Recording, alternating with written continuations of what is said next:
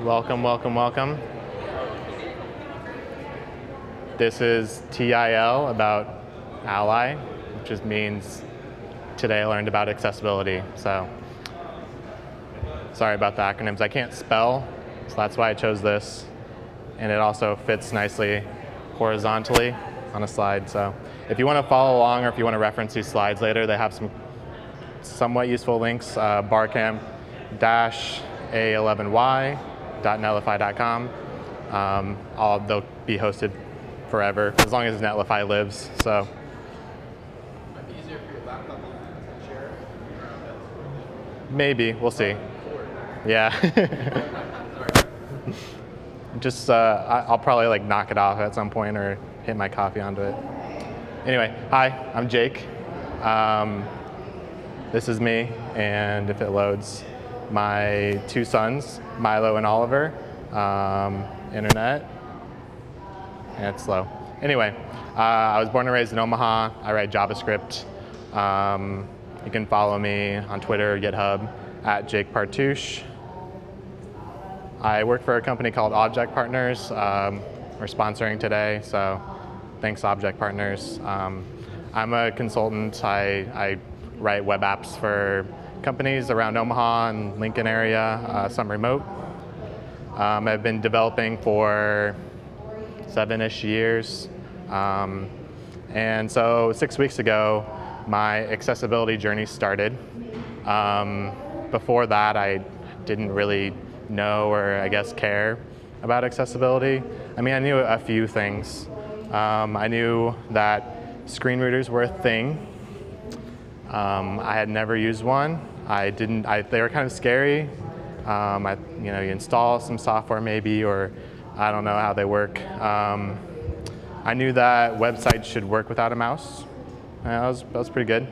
And I knew that semantic HTML was also good. This is 6 weeks ago, me. So right now, I'm like the guy that took the class last semester, teaching the class. So yeah. So 6 weeks ago, I joined a client, and basically my sole job was to fix accessibility issues. So I didn't know anything. I had to learn six weeks worth of stuff. So I'm kind of trying to combine all that down for you all today, and the top 5 or 6 things that I learned, and hopefully we can all learn something. So the first thing. So for web development tools, the best tool that I found for static site analysis is Axe. So maybe if I can open this up. So Axe, oh no, I need to be on. 1 second. I don't have it installed on my incognito browser.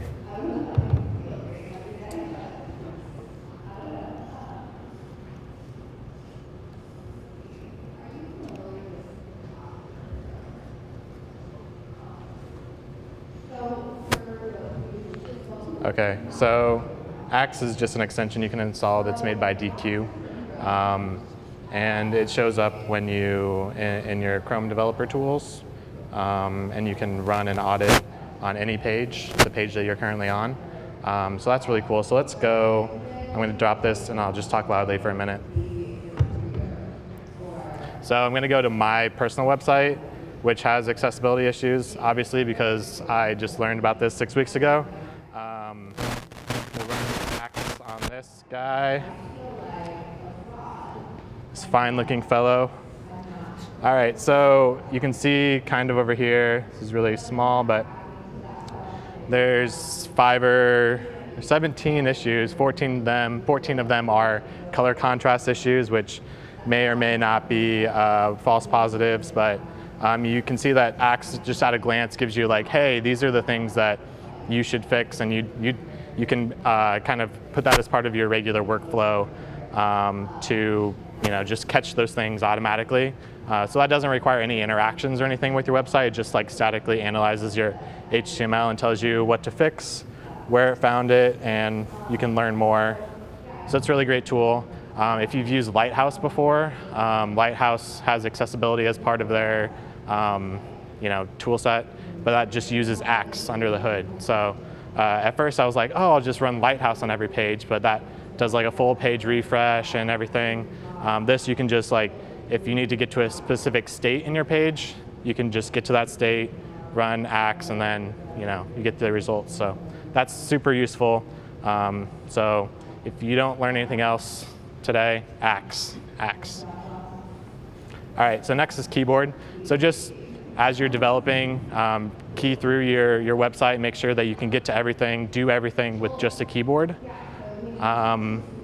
Which is I knew that was the one thing I did know before I started, so that was good. And screen readers. So really there's 3 major screen readers. JAWS, which works on Windows only and is expensive. NVDA, which is free, Windows only, works well with Firefox. And VoiceOver. So I develop on a Mac, and VoiceOver is built into Mac OS. And I didn't know it, but all you have to do is press Command F5, and your screen reader pulls up. So see if I can. There we go.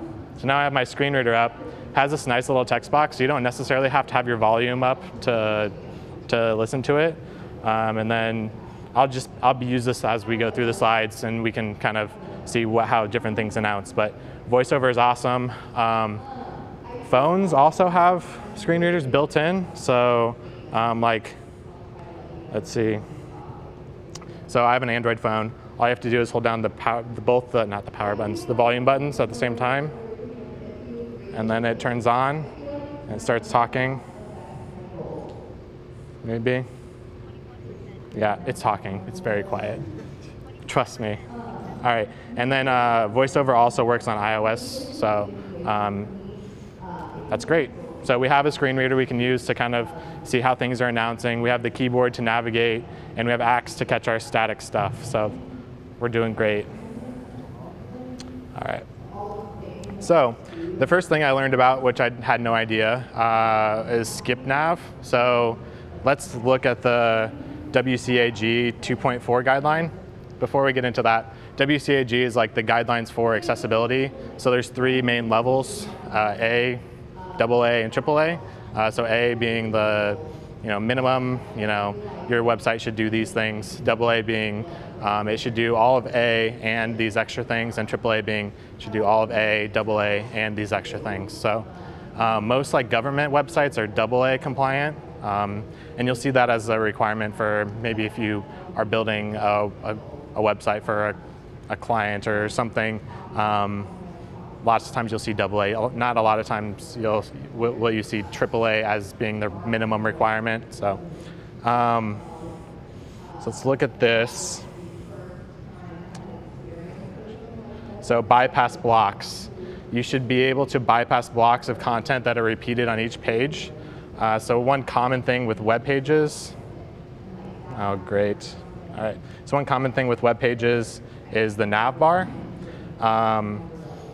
And you should be able to allow your user to skip over the nav bar to the main content, so that when the page loads, they don't have to go through all of the links every time. So I kind of built one into here, and a lot of times it'll just look like this. You press tab. So the first element that's focused on the page, skip to content, it skips the nav bar to your main content.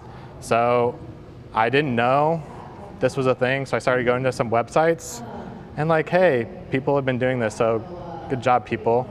So Starbucks has a skip to main navigation. You press tab again, skip to main content.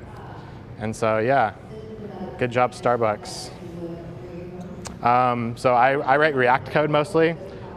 This is a nice component you could use to just embed that in. So you put it at the top of wherever like your page rendering is, and it'll give you that link, and you link it to the main content. So also page titles. So another thing I didn't know is that every page should have a unique title. So this is part of the WCAG 2.4 guideline,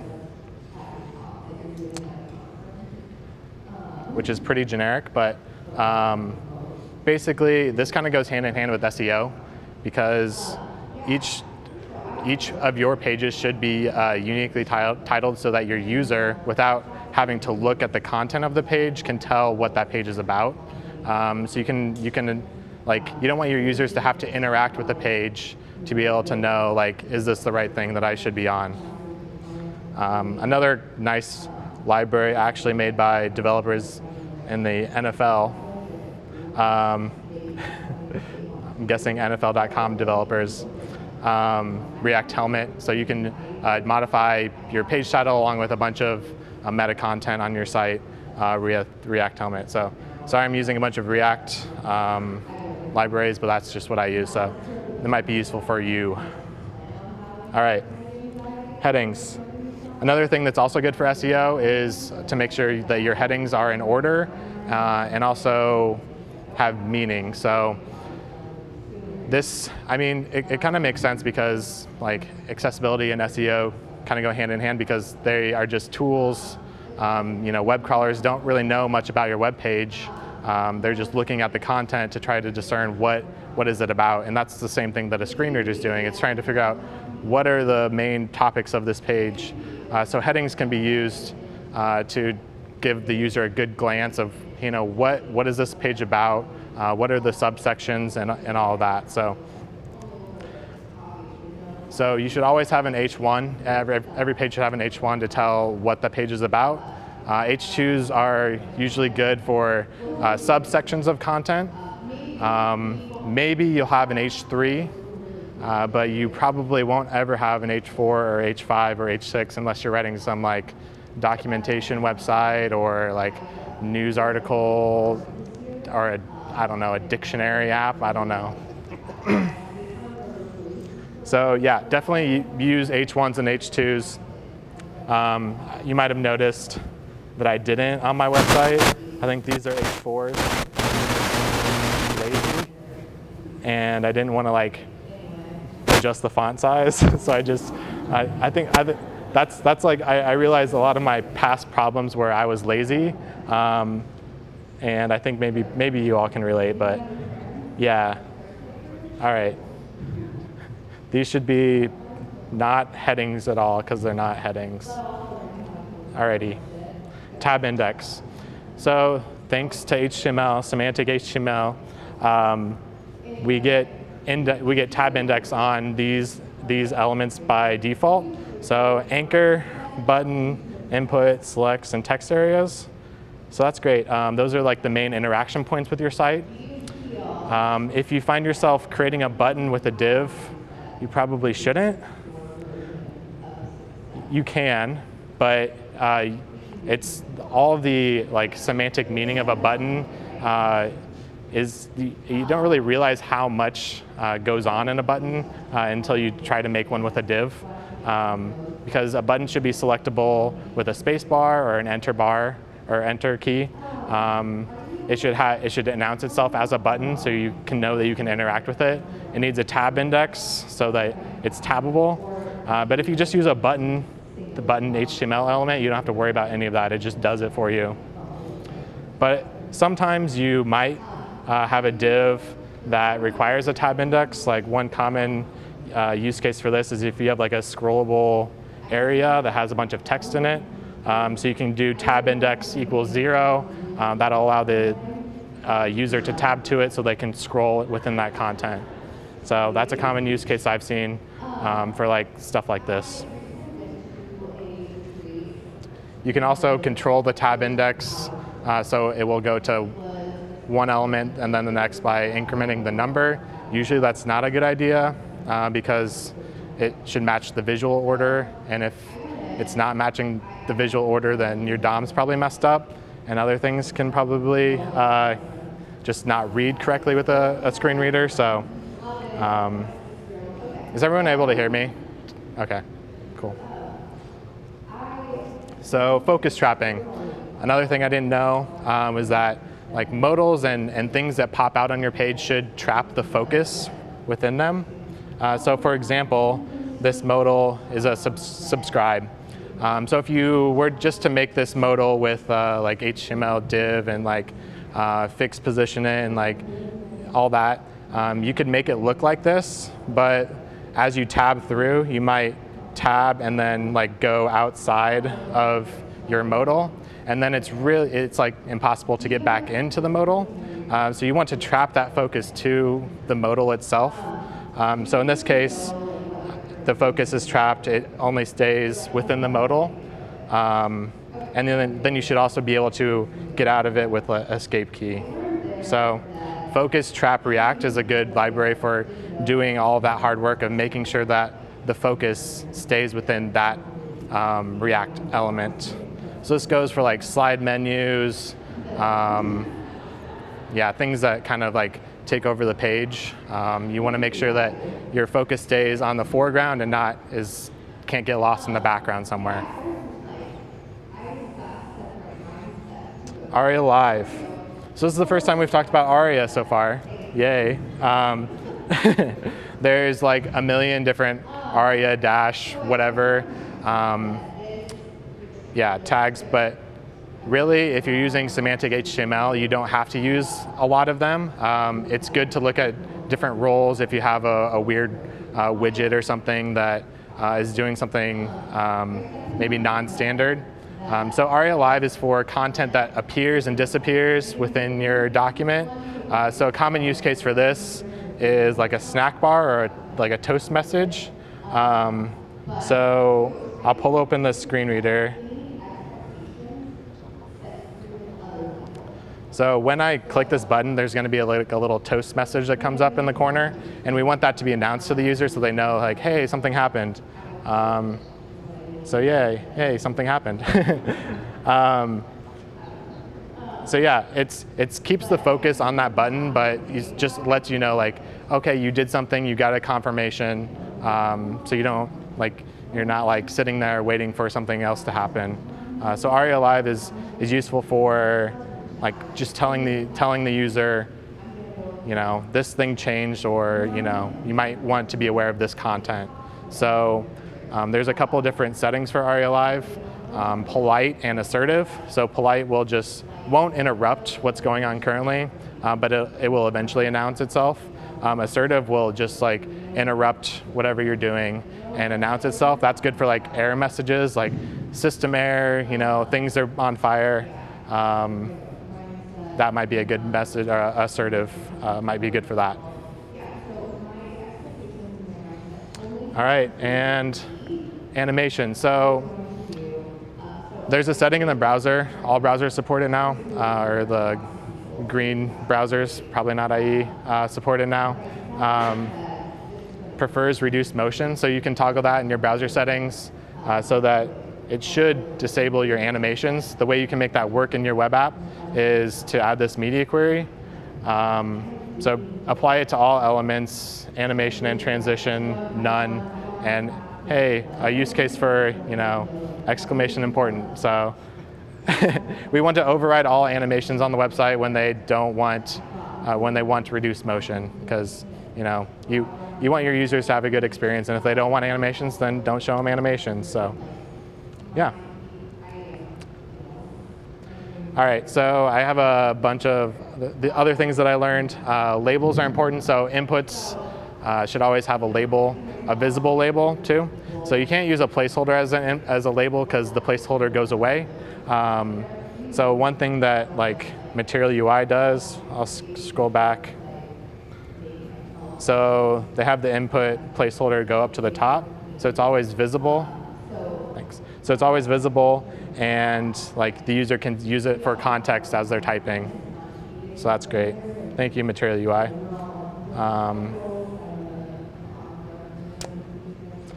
Error messages. So if you have like inline error messages, you want to make sure that as the user is tabbing through, that those get announced to the user, probably using ARIA Live. Color contrast. So one thing that I learned, which is cool, is Chrome DevTools has color contrast checks built in. So all I have to do, so if I'm highlighted on this contrast, I can scroll down to wherever the color set, which is here. If I open this up, it has the contrast ratio. So the contrast ratio is different for different compliance. So AA for this text size is 3.0 contrast, whatever that means. But this is 21, so it's better because it's black on white, which is like the best contrast. And then for AA or AAA, it's 4.5.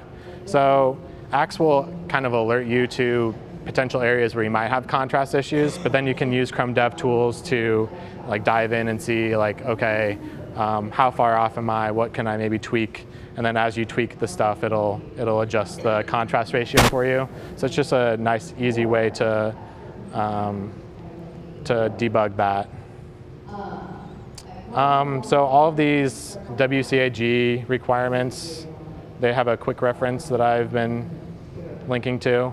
So you can kind of read through these, and just like reading through them was, I don't know, enlightening to me. Like I didn't know half of these things, and I should know them. So yeah, here's the reference for the requirements, and then it denotes level A, level AA, and all that. So. All right, so as you're developing, use Axe, first of all, preferably automated. So one thing I did is I used Cypress, which is an end-to-end testing tool, to go to each page and run Axe, and then any errors that happen, it'll fail the end-to-end test. So that's awesome. You can do it on your, when new code gets merged or on PR or whatever. Or you can run it manually as you're developing too, that's fine. But you kind of want to make sure that you don't have regressions as well. So use a keyboard and use a screen reader. It's easy to use a screen reader. So just do it, because yeah. And do this all during development. Don't like put this all on your QA team. This is something that we should own. So but yeah, that's all I have. Do you have any questions? Yeah. So I can't remember. What is the stance on like multiple H1s on a page? I think that they're typically not. I don't think that's recommended, okay, because H1 should represent the page itself, yeah, and then H2 should represent different sections of the page. I couldn't remember if like you sectioned the page. Yeah, it's kind of like a tree. I think it's kind of like a tree. So. And then one other one. Do you know if a button's disabled or like text is disabled, does that have to meet the contrast ratio? I think technically no. Okay. But so like with all this, there's different schools of thought. So some people would say yes, but I think according to the guidelines, not technically. Like disabled is one of like the exclusions in the guideline. Yeah. Cool. Anything else? We have 1 minute. I know you're React, but are there Angular libraries for this or other framework libraries? Yeah, so most of these things are built on like generic JavaScript libraries. So like the Focus Trap React is built off of the Focus Trap JS library. So yeah, there seems to be at least a handful of just JavaScript generic libraries. Yep. Have you seen how people balance like the design aspect with the accessibility, and are people able to successfully do both really well? So yeah, that's a good point, because like some accessibility issues can only be like caught in the design stage. So it's kind of like working with your UX team, designers, or whoever that may be, to kind of work out how that flow might happen like beforehand, before you start development, so you don't have to go back to the drawing board to fix things. So cool. Thanks.